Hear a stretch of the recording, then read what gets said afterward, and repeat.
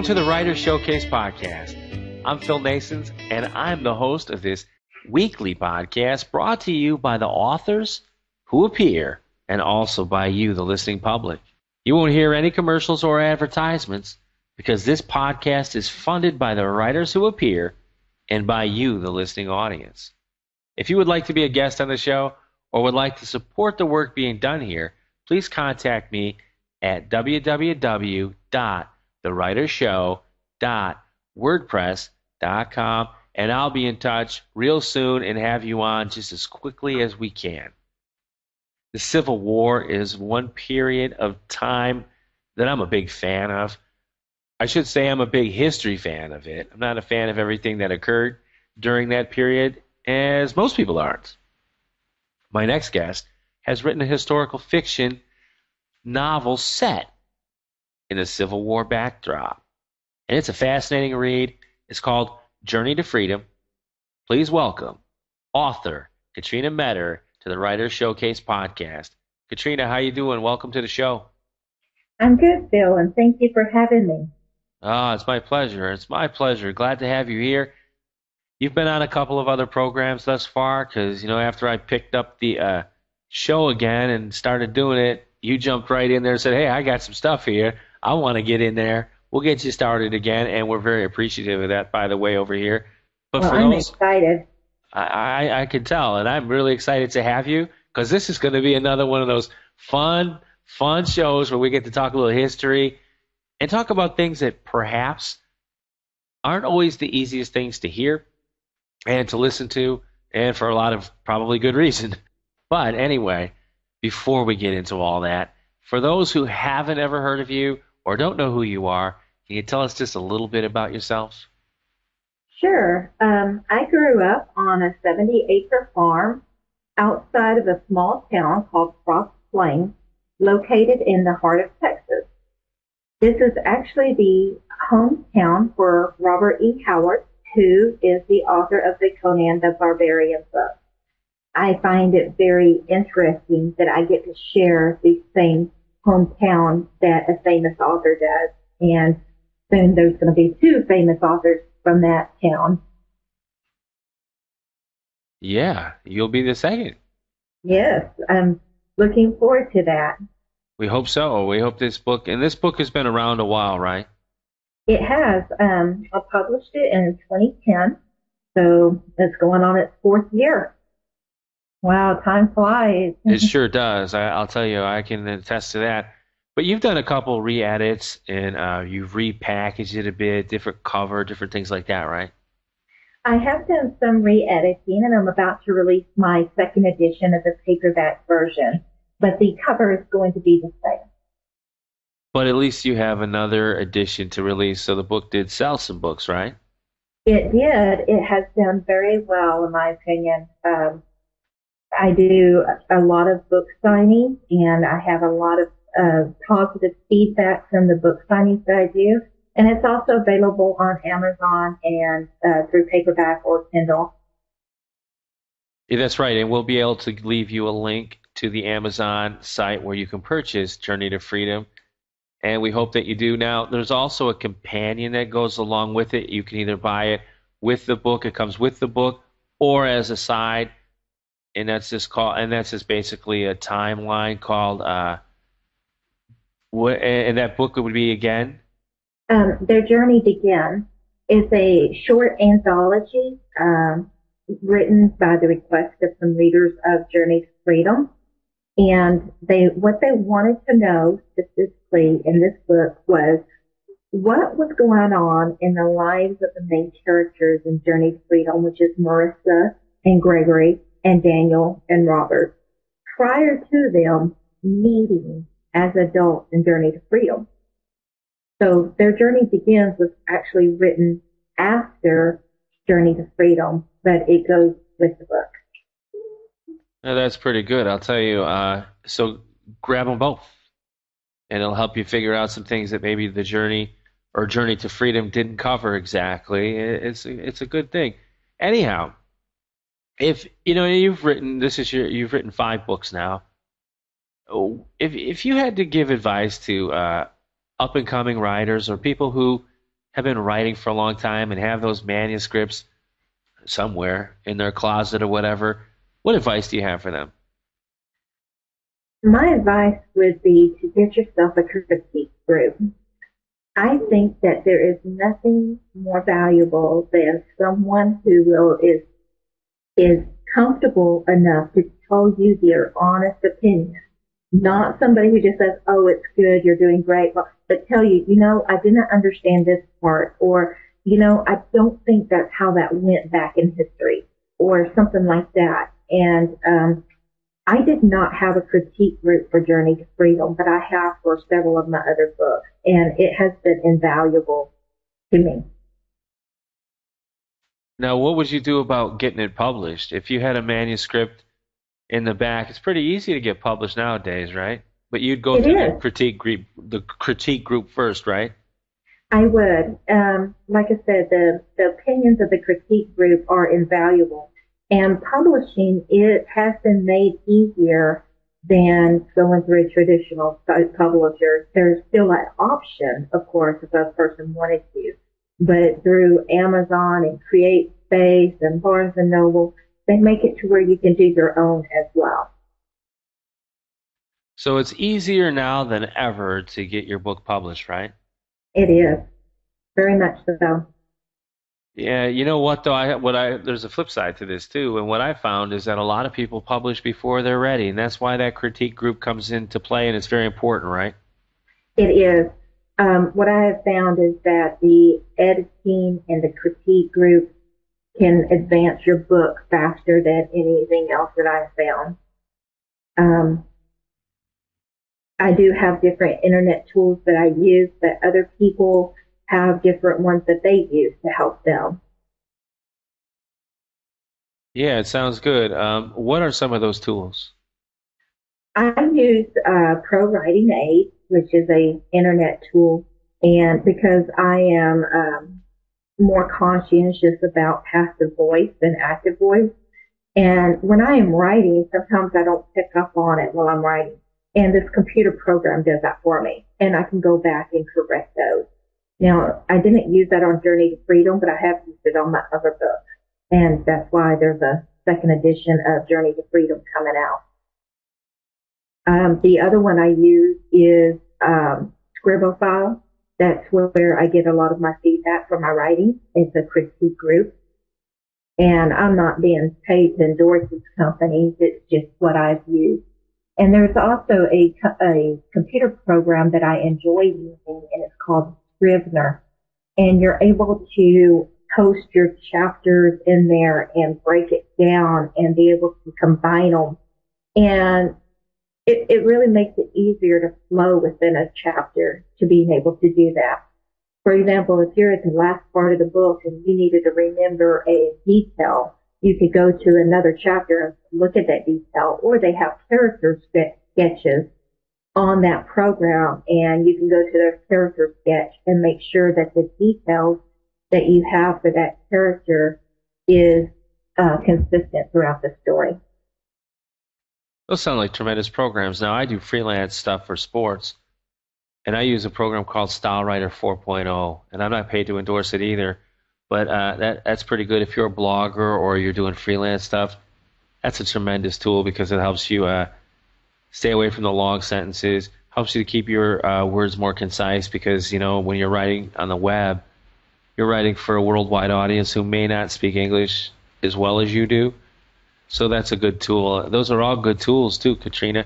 Now, this book, again, Journey to Freedom, is set during the Civil War period.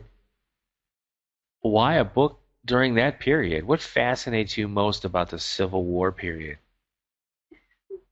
I am a person who roots for the underdog given any situation.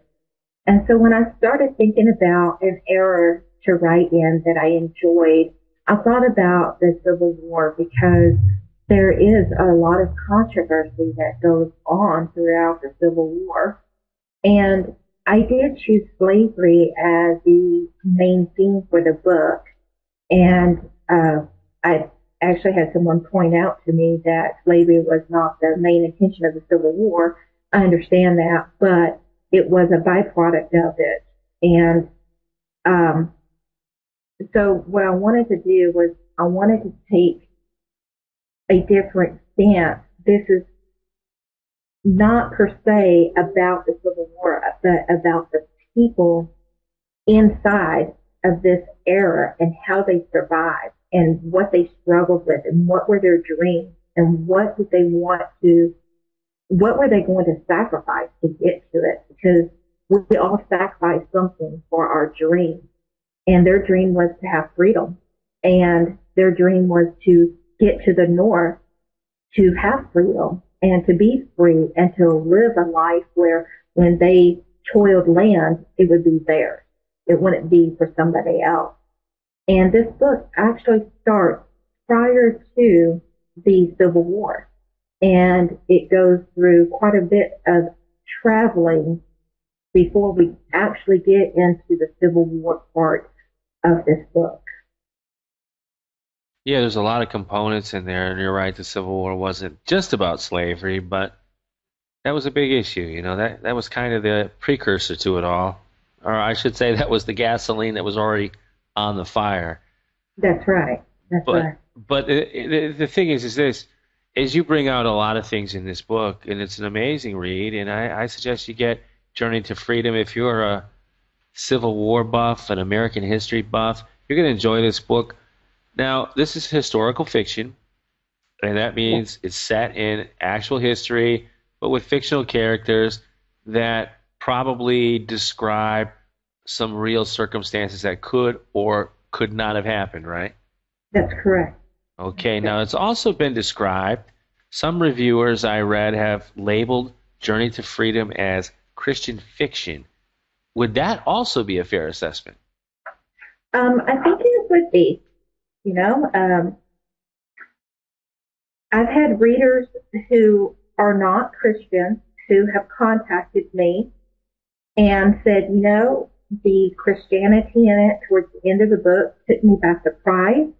I wasn't expecting it, but they still rated my review, or my book as a 4 or a 5-star review. And they said, even though that they were not religious or a Christian, that they still enjoyed the dynamics of the book from beginning to end. And I'm paraphrasing because, of course, I don't have all the reviews in front of me, but I found that interesting because at the end of the book, well, the last third of the book, it does get into Christianity, but that's what our country was founded on and the basic principles. And at one point, the characters end up in prison. And for research on that portion of it, I actually read a book written by Corey ten Boom, The Hiding Place, and it's a very popular book. And it gave me some insight on what it was like to be a Christian inside of a prison back in, of course hers was a different war, but, it still gave me a mindset to be able to pattern this one over. That's fair enough. So we can call it a Christian historical fiction. Yeah. Okay, perfect. Now, in this book, two issues that you do deal with are slavery and then interracial relationships. Now, Yeah. both of these are, or at that time, interracial relationships were completely taboo. In fact, when I was growing up, they still weren't that accepted, and that was in the That's early correct. 70s. Why a book about interracial relationships in the 1860s? I wanted to bring out something unique about that era that wasn't talked about a whole lot. And I don't believe that the relationships were publicly acknowledged or flaunted, but I do believe that they happened. And in this book, we do have interracial between Gregory's parents. His father is a chief Indian and the woman was a black woman. And they were together and produced a son who is Gregory. And inside him, he has two heritages that he is internally struggling with, to come to terms with. And even though it may not be talked about a lot for that era, I do believe it happened. Well, they were very prominent, but the difference is they were backroom type deals mostly. Exactly. You know, white rich slave owners would rape the women and have Yes. relationships with their maids. Thomas Jefferson being one of them. Right. And Thomas one of Jefferson. my yes, and one of my characters, it's a by character, it's not a main character. Her story comes out like that. However, she, the rich owner, was a white male, she was a white female, and he took a fancy to her, you know, took care of her, gave her everything she would want. She was luxurious, but it was a back door. It wasn't out in public. And that was addressed as well. See, there's nothing new under the sun. They're keeping folks back then just like they do today. Yep. Yep. Unbelievable. Well, it's not actually, but still in all, it's a difficult topic. And then the issue of slavery, it's also very predominant in this book. Now, what was the one thing that you learned about slavery during your research that you didn't understand before? I knew about slavery, but until I really dug into the issue, I don't think I realized how bad it really is. You know, I can't pinpoint it down to one particular thing, but I did a lot of research on reading different stories, and you have your bare minimum where the plantation owners, the slave owners would take care of them and treated them well. And then you had the very opposite extreme. And I don't want to go into any descriptiveness, but it is just to read those accounts really broke my heart, for what humans do to one another, you know. Um, it just really broke my heart about that. Yeah, there were for every one good guy, there were nine bad guys. Yeah, And that was a horrible time for America. And luckily for me, my family didn't come to America until the early 20th century. So, geez, I don't know. But anyhow, how common were these type of relationships, interracial relationships during that period, during your research? How common was it really? I came across it quite a bit in some internet researching that I did and some backdrop. I mean, it's hard to put a percentage, because a lot of it wasn't broadcasted like we talked about. Yeah, it was very common, actually. And it is what it is. And it's good to see that this was highlighted the way you did in this book. And the book is called Journey to Freedom. You can find a link to that in the show notes where you can purchase it on Amazon.com in either Kindle or paperback, right? That's correct. Okay. Now, Marissa. Who is Marissa and how did she come to be? Marissa is a young lady who had to struggle. Well, she and her mother had to struggle when she was younger. And after her mother passed away and her father had passed away when she was young, she pretty much had to make her own way.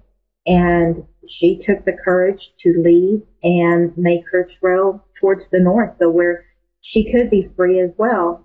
She she wasn't, she was a young lady with very light black skin, so she could actually transpose herself as a white woman when she needed to be able for her safety, for making her, to get where she wanted to go. And her mother would try to teach her what she could of English to make her where she had the ability to talk better as an educated woman. That's right. And now Gregory, you've already described him as half Indian, half black, right? That's correct. So this is technically an interracial relationship, right? It is, very Yeah, much so. absolutely. Now, how did Gregory come to be? Where did you find him? Um, And Gregory just came right out of my imagination after reading about the Indians' plight and the black plight during that time. And like I said, I wanted something that was unique and give him some internal struggle as well as external. And he has a boatload of it. And he's a very strong male character. Yes, he is. He's very interesting. Now, there are two characters that I wanted to ask you about, Carmen and Charles. Now, did you pattern these characters after historical figures from the Underground Railroad? Because that's what it seemed like to me. I did pattern them after somebody in the history. I when it say the Underground Railroad. Have you heard of Lydia Child? Mm-hmm. Okay, that is who they were patterned after. Lydia Child and her husband were, for those who don't know, one of the first anti-slavery supporters. And she was actually a published author starting in 1833. And she wrote a book called An Appeal in Favor of That Class of Americans called Africa.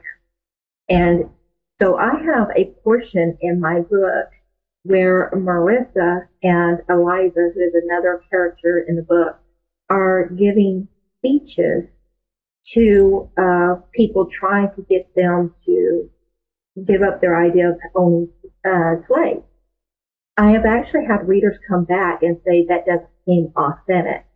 However, based on maybe Lydia didn't go around having speeches like I took artist rights and put in my book, but there were people out there in that day and age who was already trying to support the abolishment of slavery prior to the Civil War.